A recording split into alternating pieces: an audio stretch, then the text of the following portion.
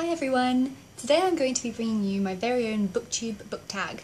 I've been watching a whole bunch of your guys' book tags lately and I'm absolutely loving them. There's so many that I really want to film, but then I was thinking last night, how awesome would a wine book tag be? I mean, there's chocolate, there's baking, there's all sorts of fun book tags out there, and then I had a look to see if someone had actually done a wine book tag. I love wine, it's one of my favourite things. And I couldn't find one, so I mean, correct me if I'm wrong, but I think I could actually be the first person to come up with this book tag. So everyone, if you like wine, and it is wine o'clock wherever you are, it's wine o'clock somewhere in the world, then please pour yourself a glass and let's get started with some wine and questions about books.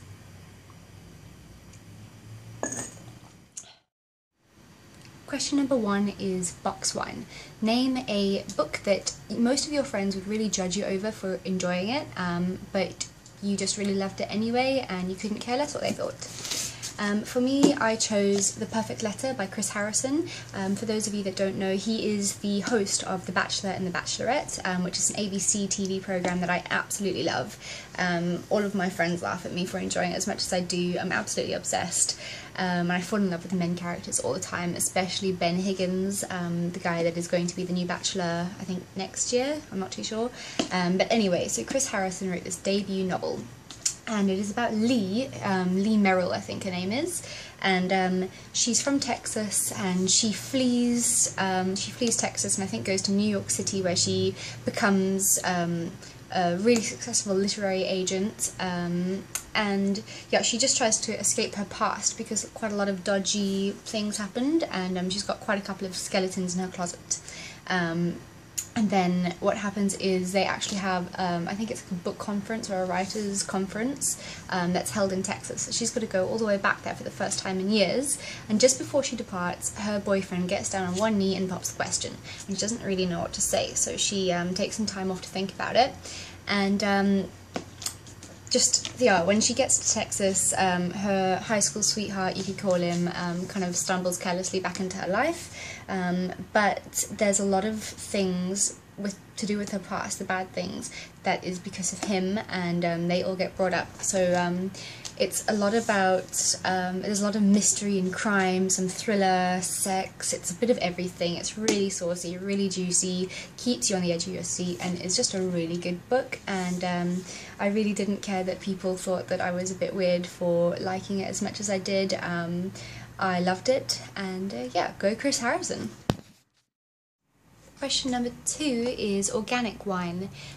Choose a book that is just absolutely perfect. There's no added crap to it, nothing unnecessary put in it. It's just, to you, one of the best books that covers everything perfectly.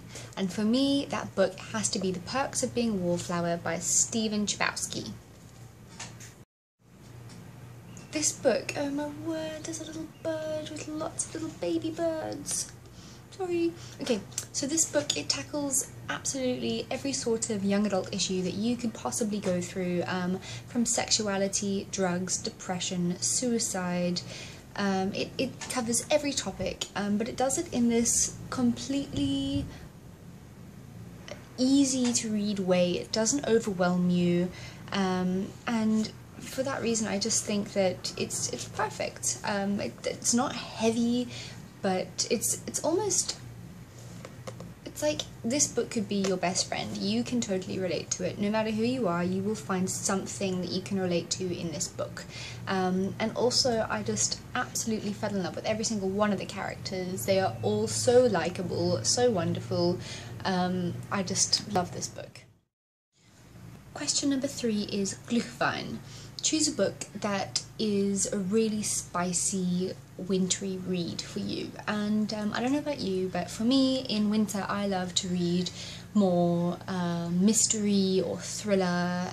So for me, it just has to be Gone Girl by Gillian Flynn. You know, to call this book a thriller or a crime novel, it just doesn't even do it justice. This is one of the best books I've ever read. Yeah, just get a copy now if you haven't. This book is just honestly filled to the brim with twists and turns that you'd never expect.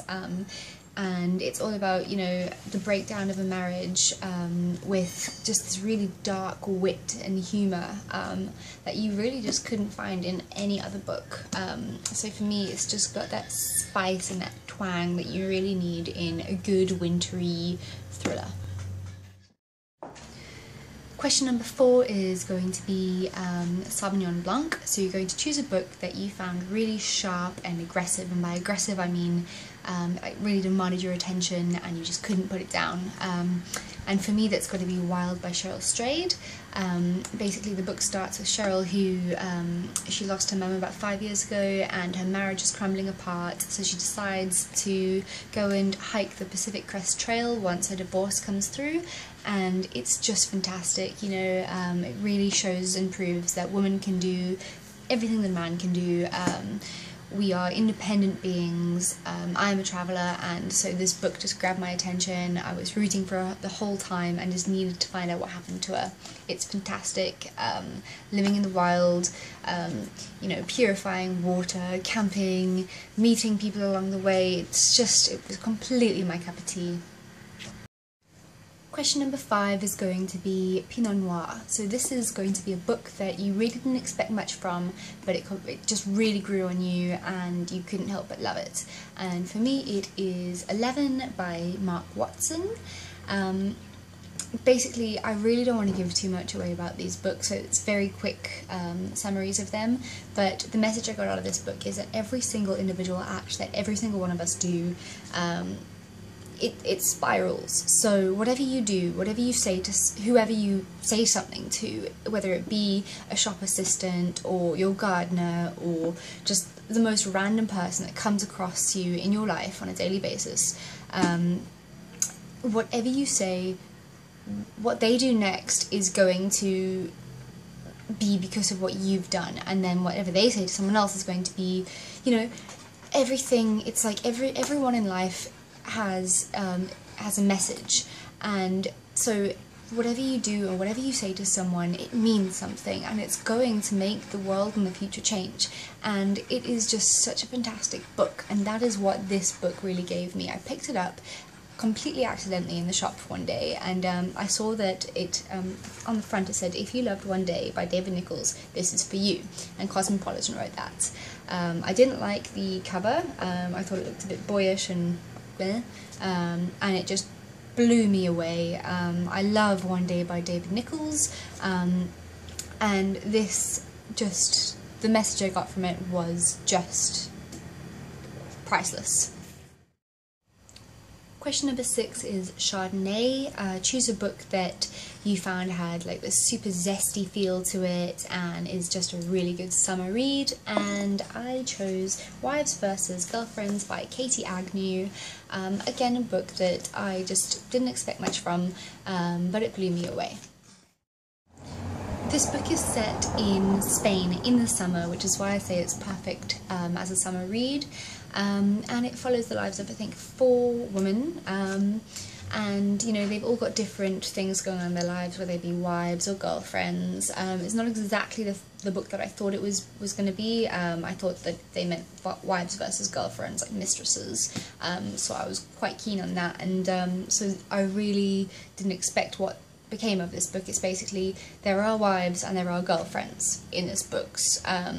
All the girls are kind of friends, which means girlfriends, and some of them are wives and some of them are only girlfriends. I'm just rambling now, but anyway, so this book, it's just all about relationships and soccer players and the life of the rich and the famous and the glamorous, and it's a little bit of everything, I found.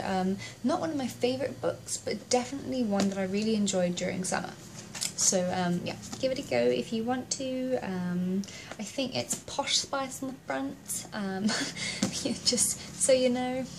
That's about it, really. It's not my favourite book, but I couldn't find the one that really related to summer for me. Question number 7 is Rosé. Choose a book that had a little bit of everything for you in it and was just like a really nice, light, quick read. And for me, I chose Happily Ever After by Harriet Evans. I have read one of her other books in the past and absolutely hated it, so I was really surprised when I enjoyed this one as much as I did. The reason I say that this book has a little bit of everything is because for me it had a dash of London, a twist of New York, and just, you know, a sprinkle of that glamorous life of the publishing industry. Obviously it's not actually that glamorous if you are in it, I'm sure, but for me, I just love to learn about it as a writer and as a reader. So to me this book just had everything that I am interested in. It's got a bit of, you know, real life issues and problems, relationships and sex. It's got absolutely everything I wanted in a book at the stage of my life where I was in. I don't want to say too much about these books, as I've said, but what I can say is what I took away from this book is that no one knows where they're going to end up, and that's the beauty of life, and that's the message I got from this book. Is this girl, she was completely different in the beginning to how she was in the end, not, you know, personality wise, but just where she was in life in general. I say that this would be a really wonderful book if you are going through a transition in life. Definitely a book that you should read. It's really beautiful. Yeah. Question number 8 is Shiraz. Name a book that for you is full-bodied, dark and juicy, and for me it just has to be The Ice Twins by S.K. Tremaine. I'm almost finished this book. I'm so close to the end, and if you've been wondering why I'm dressed up so much today, it's because I'm actually going to a wedding in, oh, I hope it's not, what time is it? Okay, I've still got a little while. I'm trying to film this before the wedding, and I wish I need to finish these last few pages, but I've got to go and watch a wedding and go and party a little bit, hence why I'm also having wine. Not that I'm, you know, upset or ungrateful that I'm watching a union of two beautiful people. I'm just so excited to finish this book. It is fantastic. The reason that, you know, it is full-bodied, it is absolutely stunning. To me, this is one of the best books that I have read in a very long time. It is dark, it is dirty, it is juicy, there are insane sex scenes, fantasies, there's thrill and excitement, and it is just absolutely amazing. I'm going to be doing a book review on it once I've finished it, so I'm not going to say too much, but yeah, just keep your eye out for this one because it's just phenomenal. Question number 9 is Merlot. Choose a book that is a smooth, easy read and has a soft finish. For this I chose my own. For those of you that don't know, I have actually written a book. Oh, I'm giving it to you upside down. The Other Woman by Jade Wright, which is me. I decided to do some shameless called promotion in my tag today. This book is basically about a woman who becomes a mistress to a married man without knowing that he's married, and what happens after she finds out that he is married. You know, the fight between morals and what's right, and two people that absolutely love each other and adore each other but really can't be together because everything in the world is against them. And this is a romance, there is a bit of thrill in it as well. There's a little bit of dark, deep juiciness to it. There are 1 or 2 sex scenes. It's also very much about a woman that is really struggling to get out of an abusive relationship with her boyfriend. She lives with him and her father's dying, so she can't go and move back home. The boyfriend beats her up and is addicted to cocaine. So it's really got a little bit of everything in it that a woman, I think, can relate to, whether it be a cheating drug addict, abusive boyfriend, or falling in love with someone that you can't have. Yeah, and as much as it is like covering hard topics, I do it in a fun way, where it's really light and easy to follow, and the ending is just really sweet. It's a happy ending, so, and it took me a while to find the ending, but I did it. So yeah, let me know if you guys are interested in this. I'm very proud of it, so yeah. Okay guys, we're on to the final question, and this one is champagne. Name your favourite book of all time. The reason I chose this for champagne is just because, you know, champagne is la-di-da. It is the best of the best, so I decided let's share our favourite books for this one. For me, that is One Day by David Nichols. I have discussed this probably 3 times in my other videos already, so as you can tell, no surprise, this is the favourite. This book is just, I give this book to everyone as presents. There's something you can really take away from it from any perspective, but what I loved about it is that it's about a guy and a girl who are best friends. They clearly love each other, but they keep missing opportunities to be together as a couple. It's just, I have read this numerous times, and I never reread books. It's just not a thing that I normally do. At the time I read it, I was very in love with my best friend at the time. His name is Michael, and things didn't work out. But yeah, this book really gave me hope, because I think it goes over a span of quite a number of years. I don't know if it's 7 or 12 years or something. It's been a while since I've read it. But yeah, it's just about where these 2 friends are every day for all those years on the day that they met. And I just found the entire concept absolutely beautiful. I love the movie, but the book is just so much better. Yeah, so please give this a read. You will not regret it. It's beautiful. Okay guys, so that is my first ever booktube tag. I'm hopefully going to make more, because I really enjoyed coming up with these questions. Let me know what you thought. I'm going to tag some booktubers down below that I'd love to see your videos on this on. And yep, I just hope that you guys have a lovely week. I'll see you on Friday. I've decided that I'm going to be doing 2 videos a week from now on. I'm going to do 1 on Mondays and 1 on Fridays. So 2 videos a week from Boho Bookworms. It's going to mainly be book reviews or book tags, the occasional other thing, but mainly this. So I'm really excited to share things with you and hear from you, and yeah, please, as soon as you've recorded your videos on this, and even if I haven't tagged you, please do this and send them to me. I'd love to watch them. I'll watch every single one of them. And definitely give it a thumbs up. I'll comment on it, I'll do everything, because this community is just so fun.